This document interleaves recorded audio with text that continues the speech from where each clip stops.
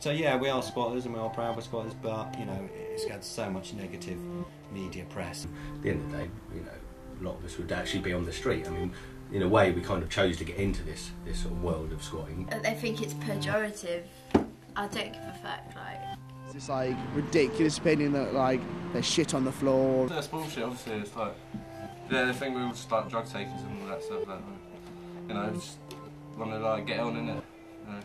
Okay, Section 6 of the Criminal Law Act 1977 basically just says that if somebody is in a building and doesn't want you to come in, you can't force entry unless you have some legal authority to do so. And that is what we use to stop landlords, etc. breaking into a squat and removing people. Hi, I'm Gary Cooper. Hello, I'm Sammy. Sammy? Yeah, Sam. I don't even know now, I mean, over 5 years at least. So I mean, I started sort of when I was back in the Stowmarket up near Ipswich, which is quite a long time ago, my God. And then, you know, I got introduced to them and that's kind of where it all started really from there, so. I started squatting in September, yeah, recently. And yeah, that's it really, squatters and maples. And then this number 4. Yeah, definitely the best one. Hi, my name's Phoenix. I've been squatting about 18 odd years. Basically, for a lot of years, since about the 1992 Rio Earth Summit, we've been setting up squatted environment community centres or social centres, various different buildings, recycling them into basically a voluntary run community centre where people can get together, meet other people and do stuff about the environment. Well, I sort of like on and off. Like I usually have like other places to crash for like probably about like 3 years. I got sick of just living at home and like I didn't get on with my mum. It was like, screw it. I'm Sol. I haven't been squatting for very long. This is the first permanent squat I've been living in, really. Yeah, nice little community thing going on, let's be honest. I'm Holly Jade. I'm a performance artist, a writer, and I believe in creating your own reality and the right to create your own reality. I'm inspired by the Beat Generation and the Libertarians, and then going back to the pagans as well. I'm interested in magic and in creating magic and not necessarily following any rules or any systems. Sometimes you don't want to straight away put across who you are because people have they have a stigma with, oh, you're squatters, so you must be kind of, you know, people are going to have parties all night and you're just going to be like sleeping on dirty mattresses in the corner and wrecking a place and this and that, and it's kind of, I mean, you see from this place it's, you know, completely the opposite. So you sometimes got to judge who the people are and then, okay, yeah, no, we are squatters, and I think you'll understand what we're doing, as opposed to just claiming straight out who we are and then people go, oh, no, well, we're just going to like completely ignore you and we don't like you already just because you've done that. It's like, but you don't even know who we are. You haven't given yourself the chance to you know, to actually meet the people that you're putting a stigma to. So one of my friends was squatting. I met Jeff, Gary and some other people and sort of started, yeah, I don't know, I was working and living in Bedfordshire and I found that each month all my money that I was earning, working so hard for, was going on to all my bills, council tax, rent, everything. So yeah, pressed the restart button and changed my life, and now I'm here and loving it, really.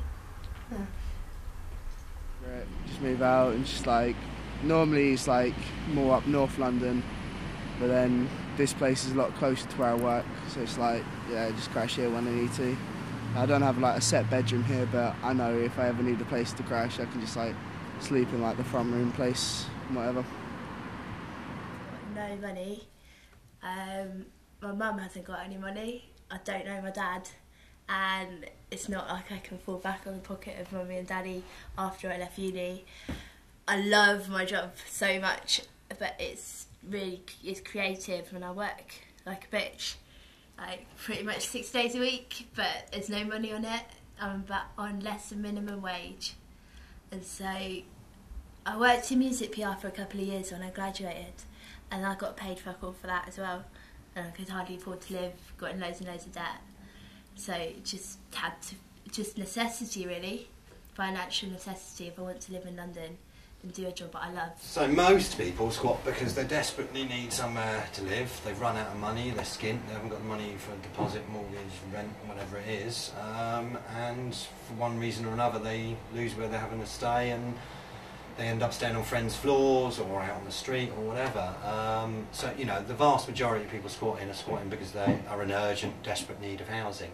You know, there are a much smaller percentage of people who do it because they want to do it for a cause or for the environment or for projects. I'm kind of a project squatter, I suppose you could say as well. I mean, you know, I got into squatting, well, maybe I said earlier, but basically I was living with 3 students who all wanted to go back for the summer, and I lost my deposit. I was working, and basically the estate agent said, "Oh, didn't you read the small print? Unless you stay in here for a year, we only give you deposit back after a year." So I lost my 300 quid deposit, and that was it. I was on 100 quid a week or whatever, the less, whatever it was, and I couldn't afford to pay a deposit, so I ended up sleeping on some mates' works floor for a while, ended up on the street for a while, and then some mates said, "Oh, we're squatting somewhere in King's Cross, do you want to come stay in the lounge?" I was like, "Yeah, great."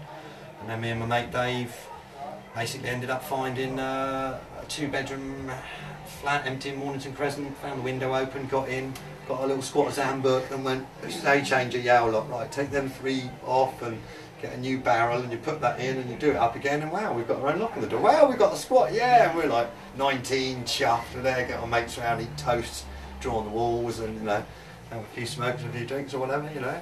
And, it was great, and we had somewhere to live, you know. So mates, like, we used to have a place in Hampton Wick. We sort of like, me and all the punks sort of like cracked first, and like we sort of semi-squatted it, but we're all a bit useless. So we knew like the kind of like hippie lot down here, and like they sort of like started living it, and then like we always had a place to go there, and then like we sort of like all cracked this place. And it's sort of like, yeah, we were there, and we just like grab a bedroom, just start living here. Went to my mate's squat, just started hanging out with them, ended up moving in with them and then moving here. Oh yeah, I go to college in Kingston, so I'm not just fucking doing shit all with my life. Like, yeah, it's in the end of my 2nd year now. Got into Middlesex Uni recently. It's pretty cool. Well, I've got a job. I work as a lifeguard just pretty much down the road at Brentford Swimming Pool, so that's why this place is so handy, because I can just like leave my bike here, no matter how pissed I can get. Like, I can just walk 5 minutes to go to work, and then like weekdays and things, weekdays just come here, just have a quiet drink, and then like usually the weekends just go like have a bit of a mad one, like probably up in Central. Yeah, like I do most of my photography about like squatting lifestyles and stuff like that, you know. Yeah, alternative lifestyles.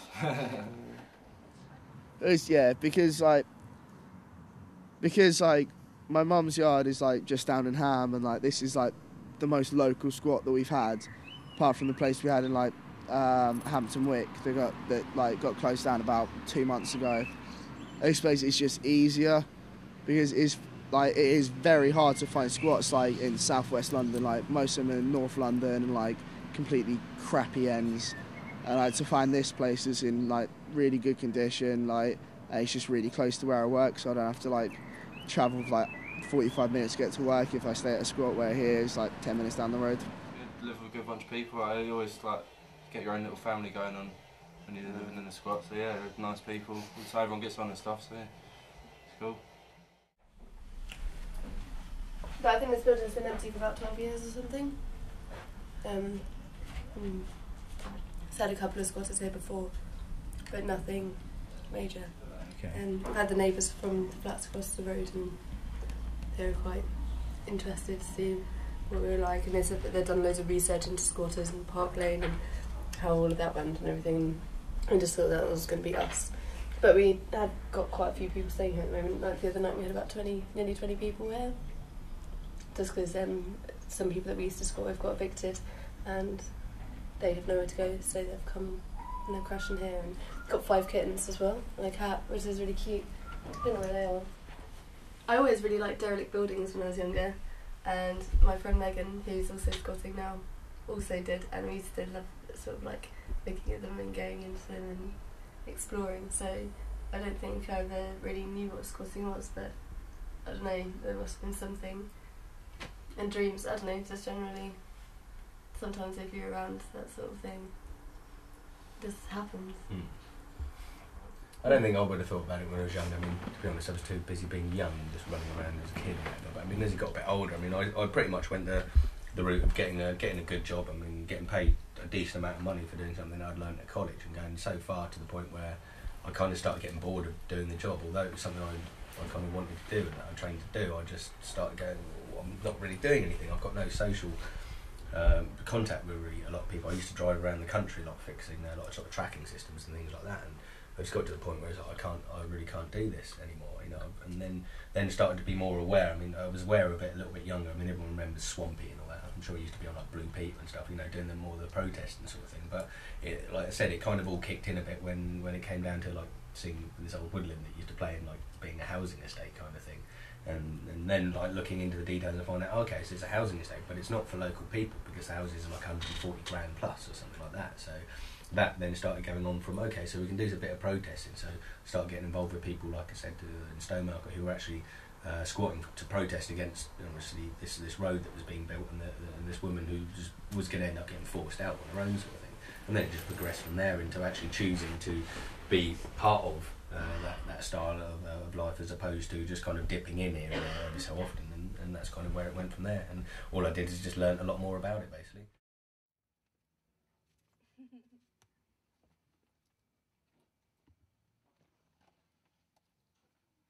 I work as a stylist and work as a personal assistant, marketing and entertainment manager, and then I'm trying to do a lot of writing, and then that's with I work with two places like Prankster, and then with the Come Come Yum Yum show we're starting up a travelling central circus, and so with that I am also marketing and entertainment manager.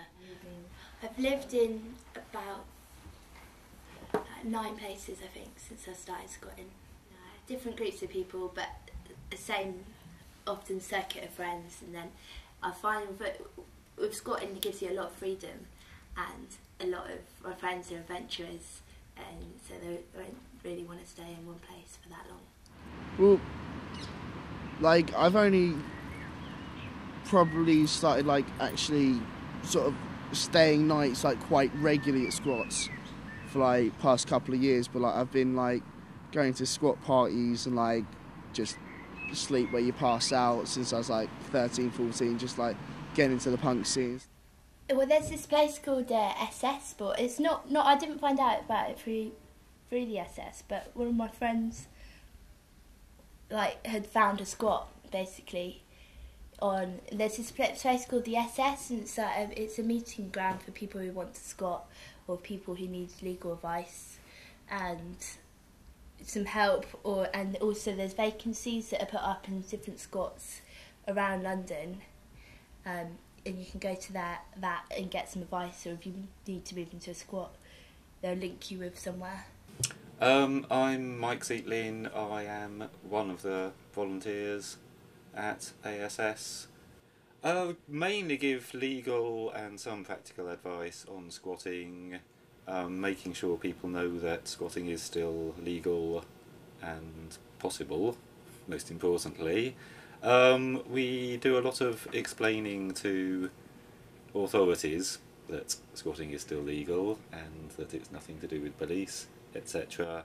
Most of the time police are fine, but there's times when they try things on, and yeah, lots of landlords don't understand squatting. And yeah, in '77 they brought in the new law, and at the same time it was worded in such a way that we could use it. Mainly I think it came from being politically active, I remember going up to an old woodland that I used to play in as a kid, and to go and show a friend of mine like years and years later, and it was a housing estate, which kind of started getting me thinking. And then it got into the idea of occupying spaces, either for protest or obviously for living and all that. And then it came about obviously that squatting could actually be used as a kind of way of protesting as such, and also a way to home people, because at the end of the day there's a lot of spaces. I mean, for this place, for example, it's been empty for 15 years. I mean, it hasn't. Nobody's wanted to rent it. Nothing's going on with the property. It's literally just being left to fall down. I mean, we've looked into the details of this place, and the guy just basically wants to knock it down and build flats on it. And obviously, nobody in the area wants that to happen. He's just left it. We're not here to really sort of screw you over. We're just trying to make a point that you can't kind of leave all these buildings empty. I mean, I can't remember. I think the last rough figures that I heard were like 1.4 million people homeless and 1.7 million properties empty. And you do the maths, it's like there's still loads of properties empty and everyone's been homed. So I just think it's a really, really bad thing.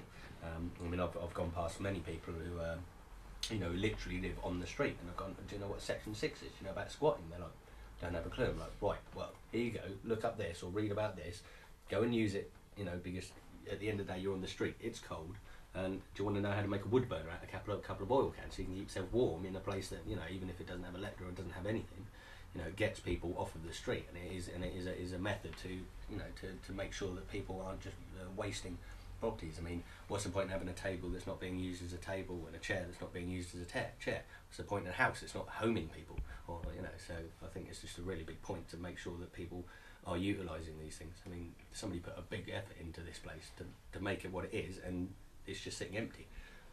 One part of me is very proud to be a squatter, because I feel that the whole privatising of land and chucking people off to is not such a good thing. But there's a long history actually. The whole concept of private property isn't actually that old. Breton law talks about old law in Ireland, and the Breton countries talked about clan ownership of land and community ownership of land, like the grandmothers, the elders, and the whole village clan would look after a piece of land. And the English came in the 1500s or whatever and slaughtered loads of people and brought in, one man can own all of this land that you can see, and he can chop down all the trees, he can pollute all the rivers, and because he thinks he owns it. So I'm proud to be a squatter, but basically mainstream media has given us such bad press, and there are messy squatters and young squatters who don't know what they're doing, and people who do create a bit of a mess around them, but the vast majority of squatters are people who are repairing buildings, looking after buildings, doing them up, looking after them in various different ways, repairing the electrics, the water, repairing the roof, repairing the windows, repairing the doors, making it weatherproof, and actually improving the property and looking after it for the owners, until some owners turn up. Some owners turn up 2-3 months later, and some not for 2-3 years, and sometimes it's completely abandoned. In the terms that obviously that squatting says, is that you find an empty, abandoned property, and and then you can utilise it to either make your point about why it's empty, or just because you need somewhere to live. So I mean, everything just progressed until we're here now. But I mean, there's a lot of people I know that sort of say they come and ask me advice for things, because it's just, at the end of the day, I've taken the time to kind of work out the best ways to do things and the best ways to approach it. The best ways to talk to your neighbours, the best things to do when you get in. If it's a property that's not looking too good, then we go out and paint all the windows white again, and make everything look nice. Got a completely overgrown garden, you make it all look nice. And it's not for in case the owner comes round and goes, oh, what you're doing here? Oh, actually, it's mainly because I quite like a nice garden. I mean, I quite like nice white windows, I quite like all of this, so why shouldn't I treat this property as if I cared about it? Because obviously whoever does own it doesn't care about it, so I'll care about it instead. And then, maybe if they do turn up, they go, oh, wait a minute, paint the windows, it looks really nice, everything's sorted. Maybe I'll try and be a bit nice to these people, rather than just being a complete arsehole like a lot of people can be, because they're so blinded to the ideals of anything else that's kind of straight down the line. You have to work, and you will work till you're 50, and then you might own a house by the end of it. If you don't, then you'll have a big debt to someone. It's just rubbish, basically. I mean, there's a lot of obviously the sort of common land laws and that as well. There's a lot of land out there that isn't being used. It's just sitting there, and why people shouldn't be able to go and set their TPs and everything up on land and stuff like that. I don't see that being a problem, really. It's things like that. It's the moral issues behind why people have left properties empty that kind of need to be brought up, and the fact that, I mean, at the moment there's I'm trying to work out, there's probably 1, 2, 3, 4, 5, 6. There's probably about like 8 or 9, if not more, of us at the moment who are actually staying here, because I mean, we've had people who've been evicted from previous properties, and at the end of the day, a lot of us would actually be on the street. I mean, in a way, we kind of chose to get into this sort of world of squatting, but it's because we can be a bit more active about it. Like I say, if a place like this ends up we getting evicted, but the owner decides to rent it out, or he decides to, you know, to let somebody live in it or do something, then I feel that's job achieved. Or that's. It varies over the years. We are a bit of a housing service, yeah, because people know we do big community centre squats, right? You know, some people just squat in a 3-4 bedroom house and keeping quiet and getting on with it. We tend to let lots of people know that we're somewhere, and people get in touch with us and say, oh, my mate's cousin needs a place to live for a few days, few weeks, is there a spare room? You know, especially if you take a big place that's got 10, 20, some mates just squatted a 70-room hotel a little while ago that was empty, and you know, so then people get in touch and say, oh, you know, or you put it out on Facebook or something, some mates have just got a 20-room place, a few spare bedrooms, anybody want to get in touch and, you know, need something or whatever, you know. Well, I suppose over the years we've probably been responsible for housing thousands and thousands of people. It added up, it might be 979 or 1,650 or whatever, but yeah, it's a lot. You know, you come in and either sometimes the electric's already on, you flick switches and it's on, or sometimes people do a bit of work to get it working again, and then generally it's on for a while. Sometimes the electricity board will turn up and say, you know, you need a key meter or something. So in this place particularly, they found out day 3 that we were here with electric and came and fitted us with a key meter at the coldest point of the winter, which is a real pain in the arse. Well, this is the downstairs of the Mortlake System Exchange Social Centre. It's been open for about 2.5 months now, kind of thing. We've had a few workshops, meetings, talks, discussions, and kind of theatre performance, kind of poetry night kind of thing. Local ladies, housewife's 40th birthday, and there's about 70 people in here all singing and dancing. And so here we are, Compact and Bijou. It's one of the smallest centres we've done over years. We've got lots of different buildings, churches, theatres, military bases, factories, houses, all different shapes and sizes, islands. But yeah, this is a smaller version basically. But it's been really bloody cold. We've been here for the coldest period of January, February, so there hasn't been actually that many people coming through, just because everyone wants to curl up at home around the heater and that, you know. But it's been a nice space. We might get kicked out in the next 1, 2, 3 weeks. Been looking for the next one kind of thing, so we'll go scouting and see what we find. Yeah. Basically, as soon as they put boards up, it's an advert of saying, hey, the building's empty, no one's looking after it, there's no one in here. So basically you look for signs of dilapidation, rubbish in the front garden, not cleared up, overgrown, you know, stuff, and no lights on or whatever, and boards and stuff. But yeah, generally you just keep looking, and you have a little kind of list in the back of your head. So generally you've got a radar on it, and you know that you're going to go to court in a certain number of weeks, and then after court it usually takes a certain number of weeks for the bailiffs to come. But you know, sometimes protests, they don't tell you when they're going to come, or they come and rush you quicker than you thought. And the worst nightmare is to be sat on, it's only happened a few times to me, but you know, to be sat on all your tat on Tuesday morning at 7:15 in the morning, and they've just evicted you, and you're like, shit, we didn't get the next place sorted, so where are we going next, kind of thing. About 3 weeks ago, we were squatting Holloway Roads, and we knew we were getting evicted. We got an eviction notice, and basically the court order said we had like legal occupation of that place till 4:30 in the afternoon. I'm like in a room with a girl, and they said, I know, about 8:30 in the morning, smash, 3 hench Polish bailiffs smashing down the door going, we need to do this, we need to do this. Like, what, like, still, because of course, like, we knew we were getting evicted, so we're in a massive, like, eviction party, so everyone's hungover as hell, and they said, no, we got these Polish bloody bailiffs going, we need to get out. It was like, what's going on? And like, we had like a massive argument with them, like, nearly got into a fight, and like, eventually, like, they backed down, and one of the sort of like, it was like one of the older squatters, it was like about 30, like, called the police, and then the police came, saw the like court order, and basically told the bailiffs to piss off. Yeah, and then sometimes there can be that absolute panic when you know you've got to move out of somewhere because you've been evicted, and you've got the heavies outside your door, like 20 Polish builders can't wait to get into your building, and you're crying your eyes out because you don't know where you're going to live next, and you've got loads and loads and loads of stuff, and you won't shed so many tears if you haven't got so much stuff. It's just like travel light. I mean, I've been in positions before where the police don't even know what a Section 6 is, and I've had to kind of like close a window on an officer, and he's going, right, I'm coming into that, and he's going, no, no, no, no, you go and speak to your sergeant about this bit of paper, and then come back and talk to me. And then like 2 minutes later, his sergeant's come round the corner and gone, right, you go, I'll speak to these guys, and because he's aware of what's going on, you talk to them, just go, look, you know, obviously you're squatting, we need somewhere to live. You know, there's nothing happening here, nothing's been damaged, you can have a look around the property, we don't mind, but at the end of the day, like, you know, this is now a civil matter between us and the landlord or the property owner, so it's fine, but most of the time they seem to be quite cool with it. The majority of squatters, I'd say, are either just keeping quiet or will actually do places up and are trying to use them constructively. Squatting, you have some issues sometimes with the law enforcement. I mean, generally, they're supposed to remain neutral. Squatting's a civil matter, not a criminal matter. Basically, squatting is legal, and you can legally, if you find a window open, a door open, go in and squat a building. The police can get involved if they think you've caused damage.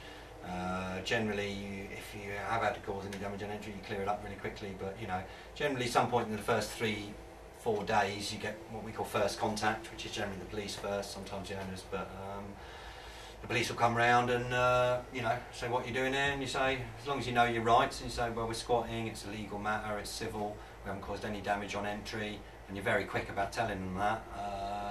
Generally they just report back to base and say, yeah, there's some squatters in it, tick the box. As long as they look around, they can't see any immediate damage, then off they go. But you know, over the years sometimes police officers who don't know the law will try and push the law and say, get out, you can't be in this house. And it's like, no, we've got rights, we know our rights. And sometimes they'll try and kick the door in or throw you out, particularly when there's, you know, some squatters who don't know their rights, or international squatters who don't speak English so well. The police sometimes will try and push the boundaries, kind of thing. I've been evicted early hours in the morning by police and men in black and blah blah blah and this, that and the other, and you know, it does happen like that. And the worst one, like I say, is, you know, when you get evicted unexpectedly.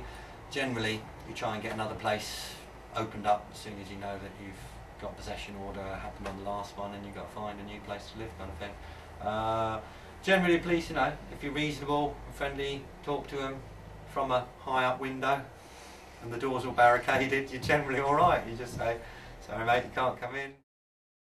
Like some really good friend of mine, Meg, who's a wicked artist. Like, she does a lot of performance art, and she's very into paganism, Wicca, and other types of performance. She was living there with Elvis over there, and a lot of other performers and artists used to go around. They put on some good parties sometimes. They got kicked out. Like, everywhere eventually gets evicted. It just happened that there's people cared about that one because of the situation where it was placed. Like, I don't know, did it belong to a bank or something? But it's in a very expensive part of London, and people are actually horrified that some grotty artists could live there for free. With electricity and water, sometimes we register with the Electricity and Water Board and pay for the electricity. Sometimes we don't. It just varies from house to house. Depends also on how long you think you're going to live there for. Like, in my last place, in the mansion, I lived there for about 1.5 years, and we set up arrangements with the Water and Electricity Board because we knew it was a permanent place. Marks and Spencer Skip's really good. Will just went to the Skip, the new Covent Garden Skip, to get loads of vegetables and fruit. Dragon fruit. Because it reminds me of the female sexual organs.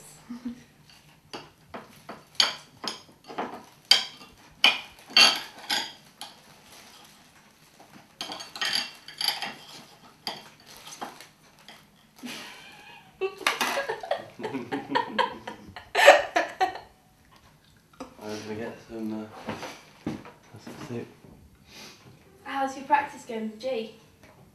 I heard you guys playing today, sound really good. Oh yeah? Yeah, it's alright. just like jamming a few Peg songs and yeah. Kicked out by like 4 big heavies turning up at the door, and like the police did not give a fuck, just didn't want to do anything.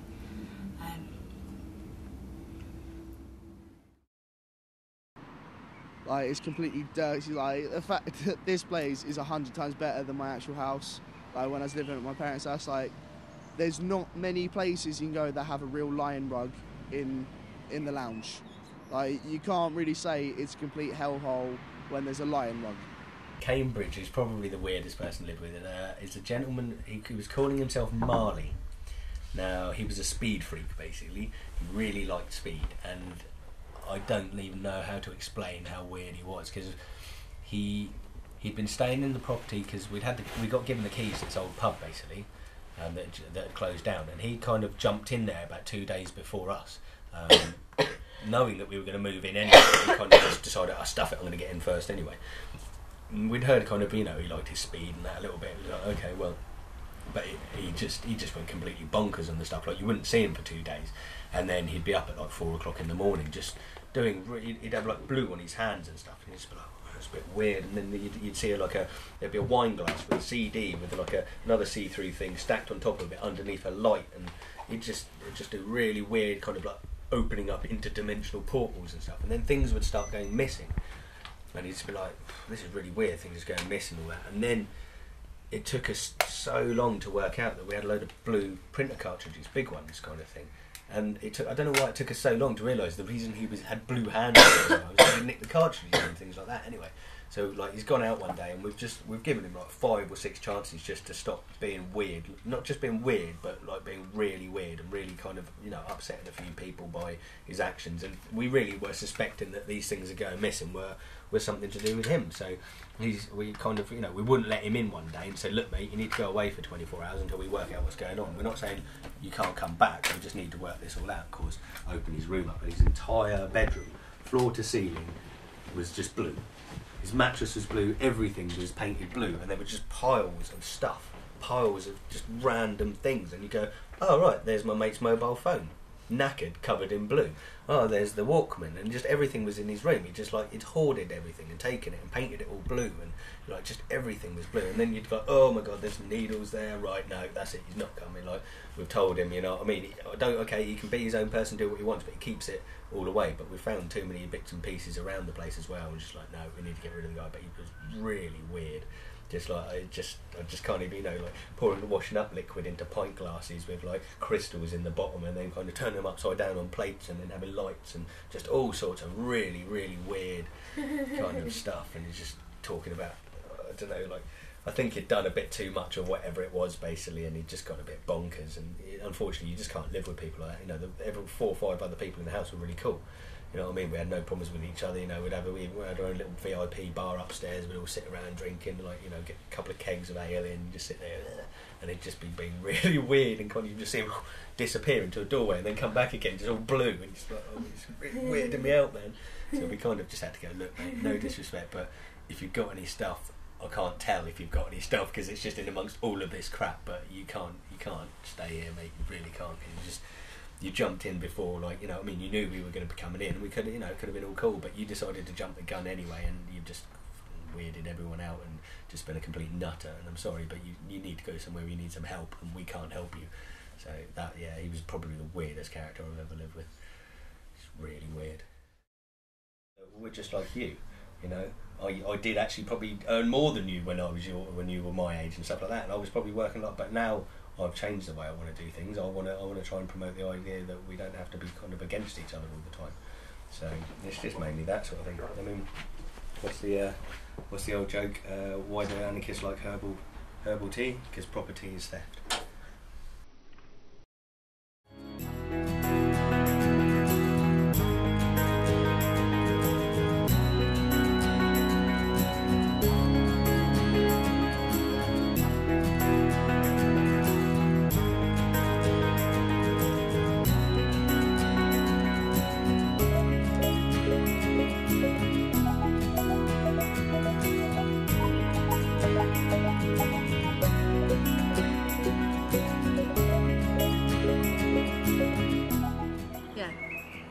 our section 6, printed on some recycled paper from our last squat, and a printer that we found.